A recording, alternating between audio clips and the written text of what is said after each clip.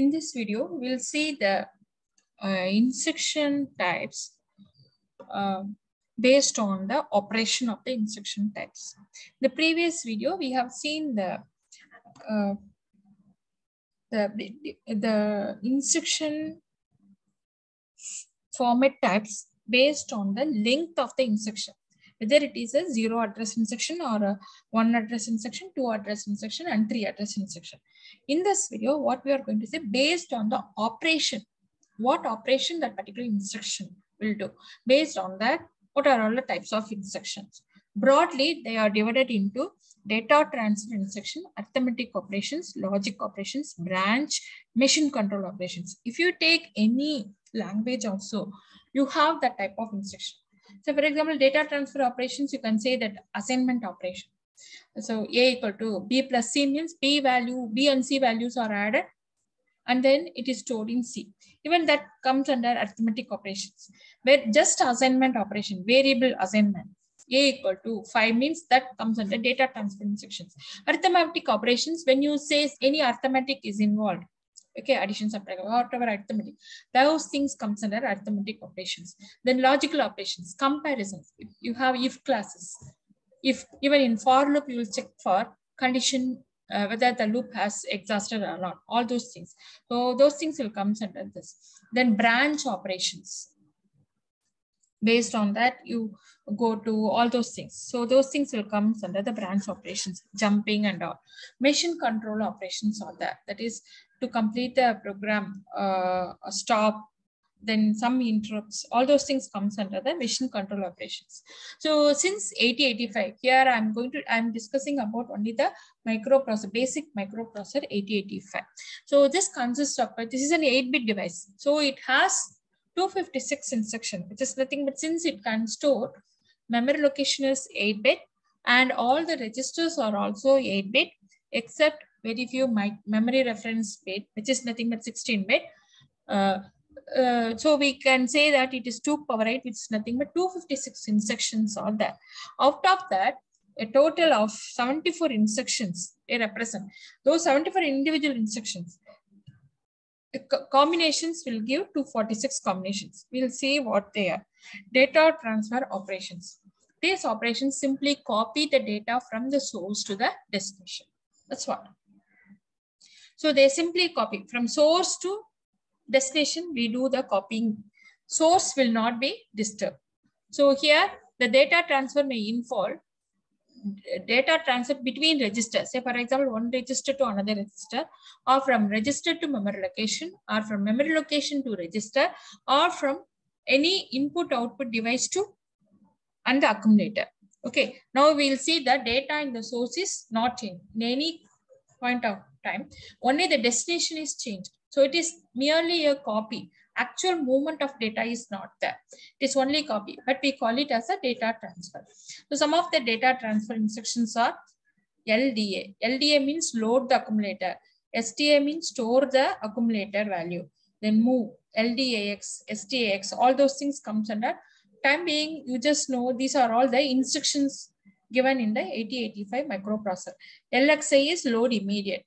MVI is move immediate. STAX is store the value of accumulator indirectly. All those things I'll explain when it comes to the addressing mode.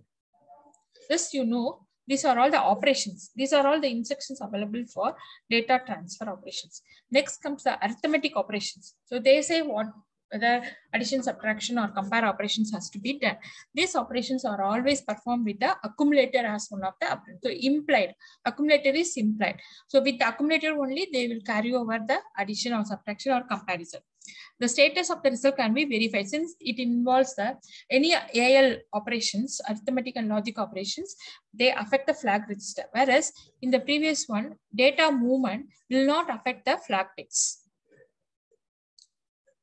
Some of the examples are add, ADA, add immediate, add, then sub, SBI, I increment, INR, DCR, decrement. So here some of the arithmetic instructions are increment. This is for, say for example, here INC, increment, decrement, add, sub, multiply. You will represent with these 3 letters. Okay, add with carry means ADDC, subtract with borrow, SUBB, negate, neg, that is complement. Then we'll see the logical operations. Some of the logical operations are, and operation, and with accumulator, and immediate, ORA, that is OR operation, OR with accumulator, or immediate, XOR, do an XOR operations. Already we have studied XOR operations. So for that, in order to do that is XOR, XORI, CMA, CMC. CMA is complement accumulator, complement with carry. Then RAL is rotate instructions. Okay, this is rotate left, rotate along with the carry, without carry. Then RAR and RRC is rotate right with carry, without carry. Then CMP is compare the accumulator with the value given in the register, or compare the value with the data given in the instruction itself. Any I represent the immediate. We will come to this, what is this immediate instructions and all. And or they are all doing and operations and rotate. Each bit in the accumulator can be shifted either left or right to the next positions. Compare. Any 8-bit number or the content of a register or memory locations can be compared for equality greater than or less than with the content of the accumulator. Logical and bit manipulation instruction. Clear. If you give ECLR, it will clear all the values in the accumulator.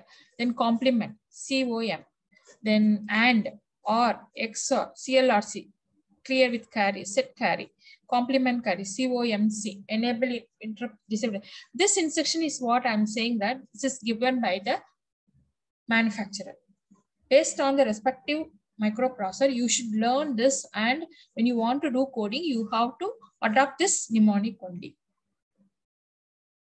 Shift instruction, shift left, shift right, SHR, SHL, then arithmetic shift right, SHRA, arithmetic shift left, rotate right, rotate left, RORC, ROLC, etc. Then instruction set.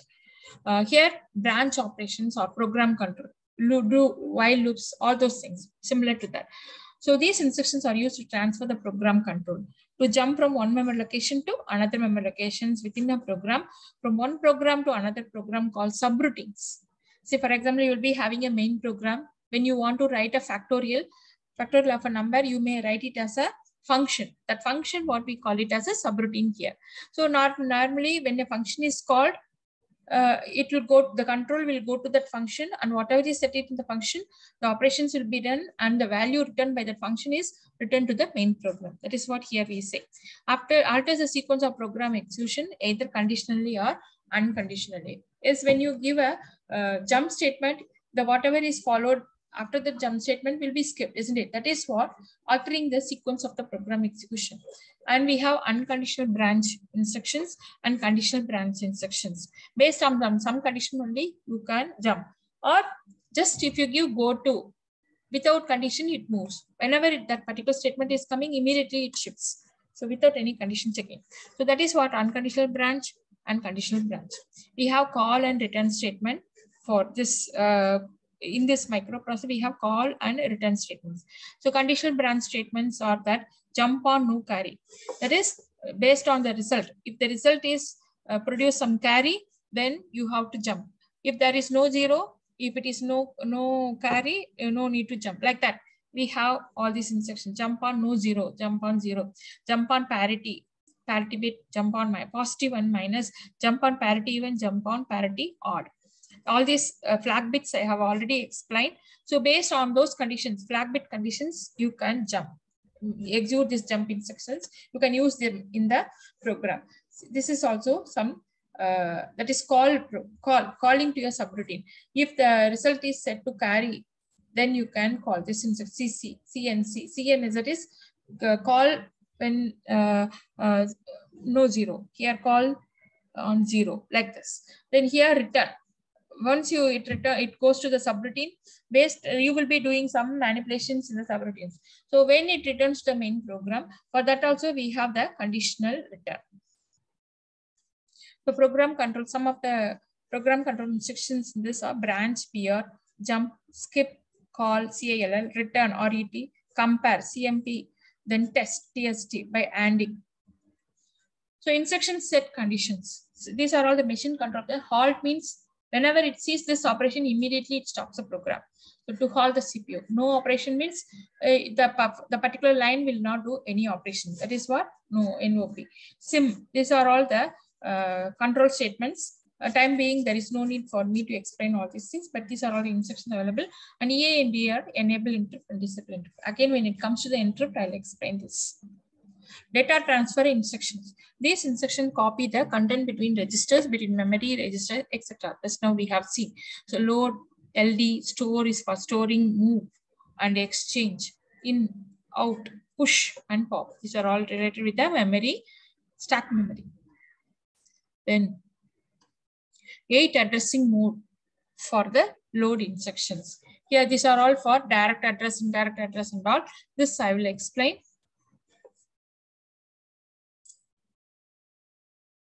Now, we'll see some instructions as an example. Here, move, copy from source to destinations. This is the opcode and this is the operand.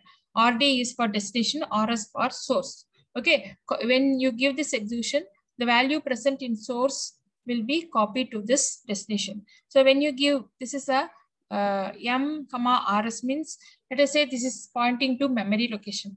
So this the register is say some B. Move, let us say move B, C. Example is given here. Move B, C means B is a register and C is a register. This is for register, here register and memory. Here move B, C means the value, the content in C, that is source, is moved to B. It is not actually moving. The value is after moving also the value is present. So it is just copying. The value present in C register is copied to B register. So after the execution of this, both B and C will have the same value.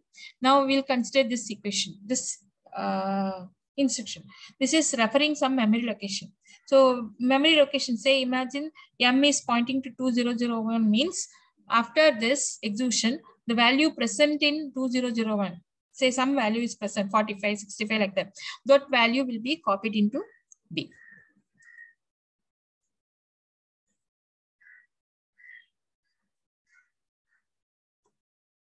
Now let us consider this before execution and this is after execution. Let us take before execution 20H is that. These are all the register value.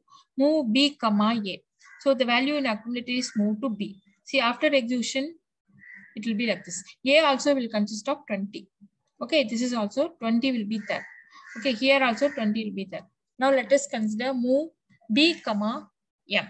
Here B is having 40. Okay, then what is the value present in M? M is 2051. That is HL register. We have on a register called HL. Other than A, B, C, D, E, we have HL. HL, mostly HL will give the memory location. It is together can be called as M. So it is a 16-bit. This is 8-bit, this is 8-bit. So together it can form a 16-bit address. So when you give this instruction, B, A, it will check this H and L, HL pair. The value which is given here is considered as a memory location and it will go there. So whatever data present there, that will be taken and moved to the value present in B is moved to M. So value present is here is 40. So what happened after execution of this, the value present in B is moved to memory, which is where the memory location is given here. So now 40H after execution. Then C, M. M for M, I already told you, whenever we give M, it always refers to the HL pair. Because in HL, whatever is given, that will be taken as a memory address. It is a register pair. Even if it is an 8-bit, 8-bit, together it will be considered when you refer it as M. So it is considered as a 16-bit. That is a registered pair. And then this will be considered as a 16-bit. 20 is an 8-bit, this is an 8-bit. So 2054. Now it checks for that memory locations and whatever data that will be manipulated. So now here, what is the instruction? Move C, A. So the value present in M is moved to C. Now for this value, where the memory is there, it will take this value. So it goes there, 2054, 32 will be taken and C will consist of this value. So after execution, register is like this. Now copy, move another type of instruction. Just now I have said immediate. Okay, move immediate. When you say move immediate, data is present here. The previous case, see here, MVI B70H. So the value is present here itself, immediate. So this data is moved to B, whereas here it has to refer. When I say B, A means it has to move, go to the A register, take that value and move to B. Here also, it has to take the value from the memory locations and move to, this value will be moved to B. Here, it has to take the value from memory location and move that value to C. This is what we have seen. Whereas immediate means the data is present here. That is called immediate addressing. Whereas here it is called direct addressing. What is direct addressing? Data is not present in the instruction itself. It has to take it from the memory location where the memory location is present here, or it has to take the value from the address which is mentioned in the instruction. This is called direct addressing, whereas this is called immediate addressing. Okay, so here 50, after execution of this line, the value 50 is moved to memory location, which is again pointed where this value is given in HL pair.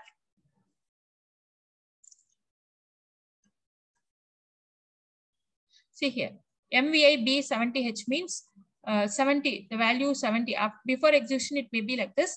After execution, the 70 is copied to B. See, before execution, it is 25. After execution, it is 70. It is overwritten. Then MVI M43. So this is a memory location. Whenever there is an M comes, it is a memory representing memory location. So for this, it takes the value from HL pair. So now it goes there in 2051. This 43 is moved to that. So now it will be like this. After execution, 43 is copied to this memory location where the memory location is given in HL pair. Now, copy from source destination. This is another type of instructions. Load accumulator. Okay, with the 16-bit address. So now we give LDA 200H. This is a memory location. So after the execution of the statement, whatever is present in the memory location 200H, that value is loaded into the accumulator.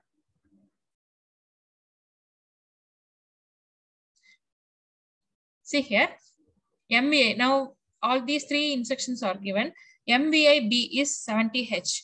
Now again, after execution, it will be overwritten. Then 43 is this, it refers and this value is loaded. Now LDA 2054 means here when there is an M, it will refer HL. But here the address, memory address itself is given.